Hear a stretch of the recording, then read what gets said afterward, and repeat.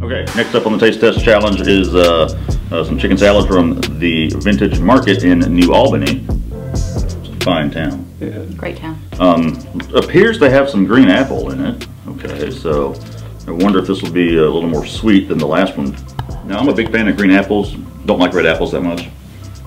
And this, because green apples tend to be kind of tart, sour. This is good. But this, the green apple in here was just sour enough, or maybe it was the saltiness of the mayonnaise content kind of offsetting it. But I thought it was surprisingly good. I didn't know if I'd like it.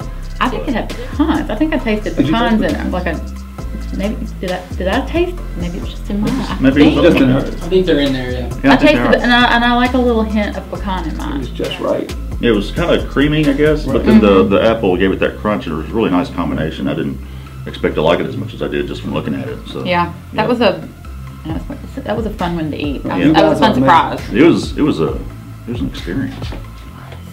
We got to experience it together. Yeah.